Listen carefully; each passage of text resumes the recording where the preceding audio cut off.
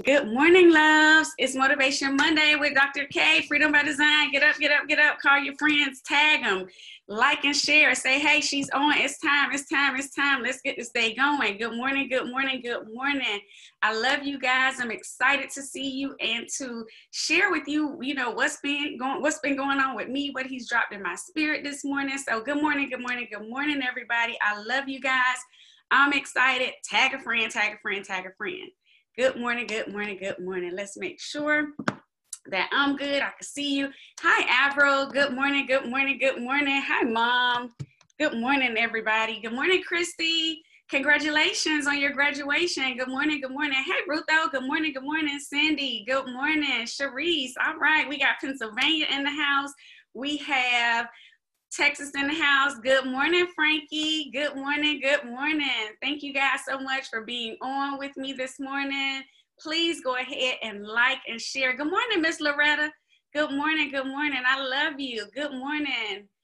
Yes, guys, it is Motivation Monday. Last night I was up. My mind still was running and spinning. My little sister was like, okay, Dort, you need to go to sleep because tomorrow is Motivation Monday. We got to get it popping. So I was like, okay, you know what? You're right. You're right. Good morning, Sherry. Good morning. Good morning. Good morning, guys. I love you. I love you. I love you. Do like and share, like and share. You guys see our topic. Hey, Princess. He sees you. Yes, he sees you. That's a real one. And I know some of us are like, well, who sees us? Everybody sees us, right? Yeah, he sees us though, which is more important. And I'll tell you why in a second. So excited, excited, excited. Y'all see a sister got a new look. A new thing is going on. So great things are going on. And I'm going to share some of that with you this morning. Good morning, good morning, good morning. Hi, Nicole. Good morning, good morning. Thank you guys for being on. Super excited. Guys, before I get into anything, I am going to say once again, as I always do when I come on, if you are not tuning in on Monday through Friday at 6 a.m., if you are not getting your day started with the God Zone, you are missing a treat. Good morning, Nora. Praise God. You better say it, sis. Good morning, good morning, good morning. God Zone, guys. Rutho, Avril, drop that information in the comments, please. I've been posting it. I want you guys to see it. I want you to get on. It is nothing like jump starting your morning the right way. And I don't know if you're like a lot of us, because he wakes us up sometimes at 2 o'clock, 3 o'clock, 4 o'clock in the morning. Hey, Rutho has been so obedient that he's like, you know what? We're going to do a 3 a.m. prayer. Jump on, because some of us are up and we're praying anyway. Why not touch and agree through that thing? Because, guys, he sees us. So make sure you're tuning in. Good morning, Central, my love. How are you? How are you? Good morning, Browder. Good morning. Good morning. Thank you. Thank you. God's Zone info is in the text. Tune in. You can also be a part of the God's Zone WhatsApp because guess what? It's just not a Monday through Friday thing. It's all day long. We're praying. We're talking about what's going on. You're getting encouragement. You're getting sometimes through song, and not just a YouTube song. Like literally, we have some songbirds on the God Zone. So I'm just saying, I might have to try to get some voice lessons and exercise my inner songstress. Not so much. All right. So let's jump right into it, guys. So he sees you. I saw when Nora came on, she said she is so grateful that he does see her. And guys, I say this because so many of us, struggle with loneliness. And I say us because it has been a situation, it has been a time in my life when I did struggle in that area. And I know we might say, well, I know you can see me. And yeah, I'm sure God does see me. And some of us take that thing for granted. But again, so many of us struggle with loneliness, and people will say, well, Katrina, you're always around people. How could you ever be lonely? Not that I struggle with it in this season of my life, but for a long time, family, I struggled with it. And I was a person that was always around people, but loneliness is more in here. It's not so much about the people that are around us. Of course, God, he saw me. I knew he did, but I still struggled. Why? Because I was seeking validation and attention, and I was seeking the things that I needed outside of him. I was looking for it to come from a man, a friend, a boss, whatever the case might be, a coach, whomever. I was seeking it from them, instead of saying, you know what, as long as God sees me, I'm okay. You know, and yesterday I had the privilege of being on a photo shoot. My husband actually gifted me my photo shoot for the book Exposed that's coming out. Our launch date, we are saying full launch is going to be September 1st, but we're going to start pre-sales in August. But I was on set yesterday, guys, and it was so amazing because I had some beautiful people around me, and the title of the book is Exposed, and I've never felt more exposed than in that moment. I mean, when you see the pictures, and we'll start dropping them very soon, and I might leak one or two today, like I'm out in the middle of a field, and as I saw the pictures, it was so amazing to see it from her, the photographer Goldie Love. It was so amazing to see it from her eye, to see her angle. But another thing that I do when people are taking pictures and I look, I'm always looking at the people around. They were all looking at me, but I was looking at them, and they were smiling, and I can see that they were genuinely there with me, and I knew he was there with me. And in that moment, I just heard his voice whisper and say, Trina, I see you. And it was such a calm that came over me, and all of the people that were on the set, I'm like, Lord, they're all here for me because they believe in what you've placed in me. And as they were talking and snapping the pictures, and everybody was playing their part, you had a person with the fan, you had a person with the umbrella, and everybody was just coming together. And all I could think about was all the years and the times when I felt so alone. And he whispered and said, I see you. And I was like, you know, Lord, I was never alone. Even when I was going through all of the things that I was going through, seeking the validation outside of you. And it made me in that moment say, Lord, I'm so sorry. Please forgive me, because you never left me. And I'm so grateful that you'll allow me to use I'm grateful you're going to use me to share with other people, to say, you don't have to worry about being alone. I struggled with it for a long time, so I feel you. But I promise you, when I got my life in alignment with him, then what other people what they thought, it didn't matter as much to me. You know, it was like, okay, everybody's going to have an opinion, but God. Everybody's going to have an opinion, but God.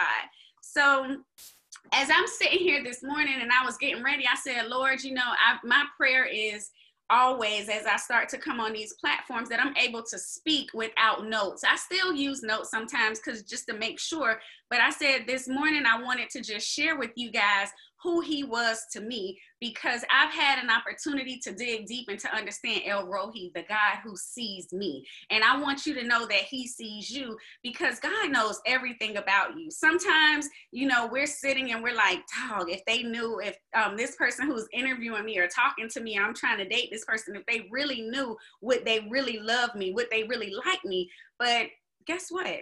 He knows everything. He knows every indiscretion. He knows every lie that you've told. He knows everything you've done in the dark, everything you've done in the light, and yet and still, and I mean, you better say it, Nora, everything. He knows it all, but he still is seeking your heart every day. He still has his arms outstretched to you, saying, I love you. I see you, despite everything. You know, one of my favorite topics that I've spoken on is broken crayon, still color. As a matter of fact, I love it so much that it's actually in the book, because I know I was broken.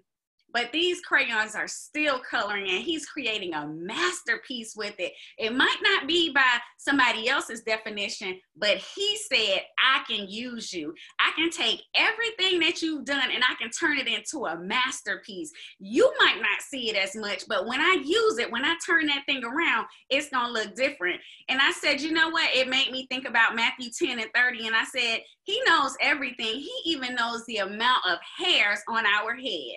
Now, y'all know that this ain't my hair, but he knows how many hairs are on my head still, even with this extra hair. Also, God knows our name. We are not just another face in the crowd to him. It does not matter how tired you are. It doesn't matter how many times other people have discounted you and pushed you to the side. He still wants to use us. Guys, Isaiah 49:16 says that he has our name engraved in the palm of his hand. Not a tattoo. Our names are engraved in the palm of his hand. Do you understand how deep that is? That means that there was some pain that had to take place for our names to be engraved. That means, guess what? We're always a part of him. He's always going to see us. And it transitions me into my next point. He sees our circumstances. Life might surprise us, but it's never going to surprise him. We might be shocked by what people do, how they treat us, how they act, the things that they say, how they discount us, how no matter how good you are to a person, they might, hurt you. But guess what? He's not surprised by it because he's omniscient. He knows everything, good, bad, and the ugly. Remember, he is still going to seek us. Psalms 34:15 says, the eyes of the Lord are on the righteous. His ears are attentive to our cry. Now, caveat to that. He's going to hear our prayers, but he's saying pray, but don't worry. When you pray, you let it go, you give it to him, and you don't worry. So that means when you pray, you get on your knees, you go in your closet, you get in your car, wherever you are, and you pray and you ask him to do a thing. You ask him to relieve a thing, to take a thing from you, to take away the fear, anxiety, the doubt, all of those things. Now you don't go and worry about it. You don't go and try to fix it because you brought it to him. He said, leave your cares at my feet. I got you. He has us, so we don't have to worry whether it's a financial need, a mental need, spiritual. He sees it. He is a God of compassion. He will heal our heavy heart. And Deuteronomy lets us know 31:6 that he's never going to leave us or forsake us. So you know what? I rest assured and I rest on his promises. And when I get in those situations where I feel like I'm alone and I feel like nobody sees me and I don't know what to do, I call God out on what he said. I call him out on his word, and we have that conversation. And he says, you know what, Trina, I got you. I see you. When nobody else sees you, I see you. And I know he's going to supply each and every one of my needs, so I don't have to worry, guys. And as I'm sitting here this morning, I said, you know what?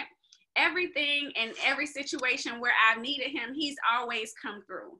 So for that person that's out there and you're like, you know what, I don't know what's going on. I've been trying. I've been quiet. I've been still. I've been trying to get myself together. I've done all the things that I've needed to, that they say I should do. Well, when you say they, who is they? I'm saying we got to rest in him. I'm saying that when I brought it all to him, when I was empty of everything, when I poured it all out, that's when he was able to come in and fill me up and use me in ways I promise you I would have never imagined, because nobody would have told me that I would be on Facebook on Monday, Wednesday, and Friday talking and, sharing messages, especially from a spiritual perspective, because that was something that was so private to me. But again, he will use those broken crayons. I am an example. Just because the package on the outside might look all good doesn't mean the inside isn't broken.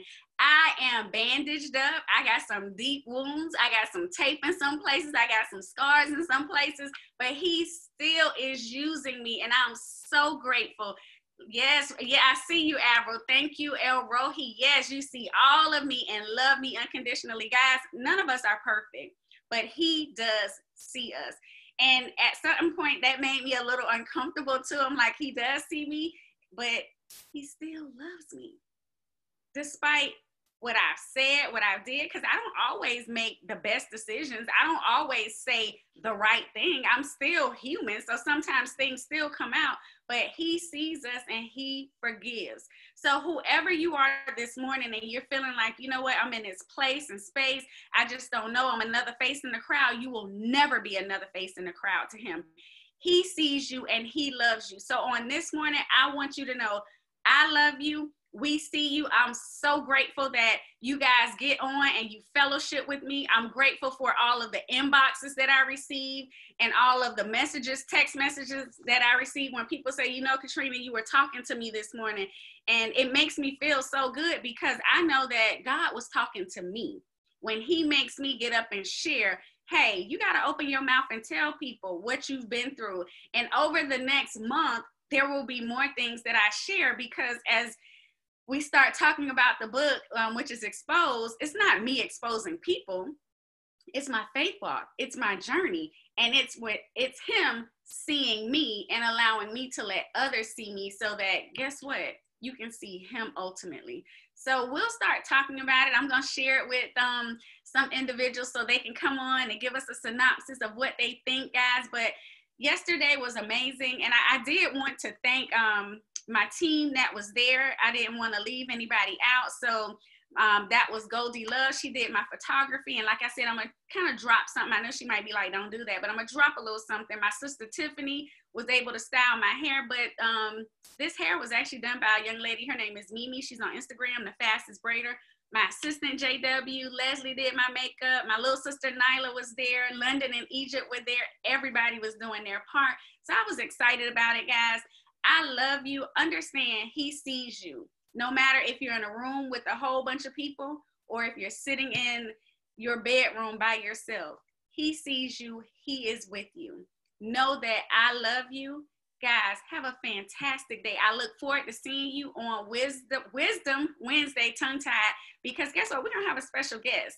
And if at any point you have a testimony that you want to share, reach out to me in the inbox. I would love to have you on as a guest to share your story, because that's what this is about. This isn't my platform. This is our platform. Freedom by Design is about us. It's our movement. He just put that thing in me and I birthed it out as the founder, but it's ours for us to share. I'm all about innovation. It's not about me keeping it to myself. It's about us sharing with everybody. Guys, I love you this morning.